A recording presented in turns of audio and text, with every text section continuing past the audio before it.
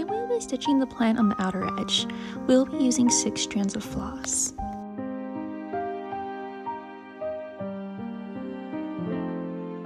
First, backstitch the stem.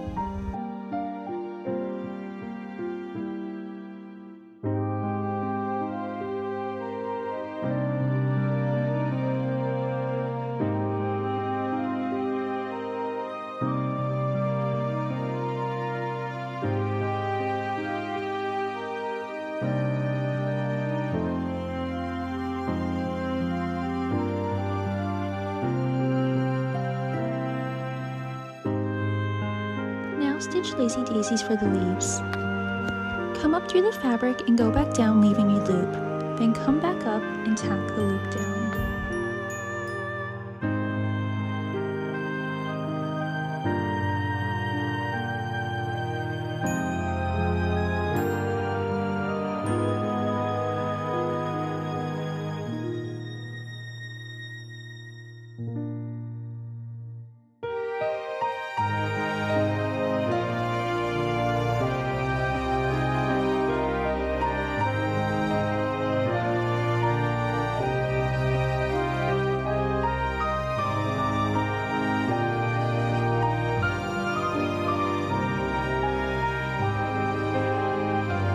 Stitches, you can weave the floss through the stitches on the back a few times, then cut the tail, or you could tie a knot.